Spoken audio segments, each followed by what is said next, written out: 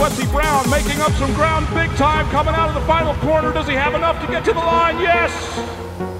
Today, bike racing rides the wave of cycling enthusiasts. A billion-plus audience with a passion for two wheels. Weekend warriors in popular fun rides. Fans of epic stage races, popular downtown criteriums, and the high-energy excitement of track racing on steeply banked velodromes in a packed stadium atmosphere. And now, for the first time, a true World Cycling League, designed for fans and the media. New teams to cheer for. Riders with personality.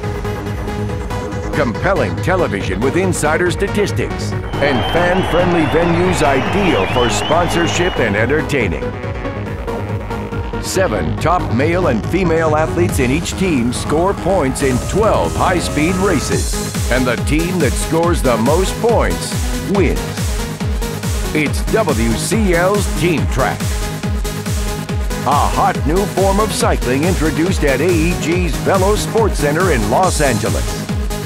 Oh my God, man, this is too much adrenaline in one day. I'm gonna get a heart attack right now. The reality is that our riders here will get more racing in 2 days' time almost than they'll get in the whole year. Anything can happen, you just have to sort of work on the moment. Don't have to ask you if you're having a good time, we know you are, right?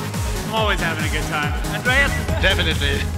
The WCL's Team Track will soon be expanding to velodromes around the world and provide anchor programming for new velodromes in the U.S. Team Track, new high-energy sport. World Cycling League, capturing a new sports opportunity. Matthew Rotherham coming to the line. The explosive sprinter for the Nor'easters has got too much for Quincy Brown this time.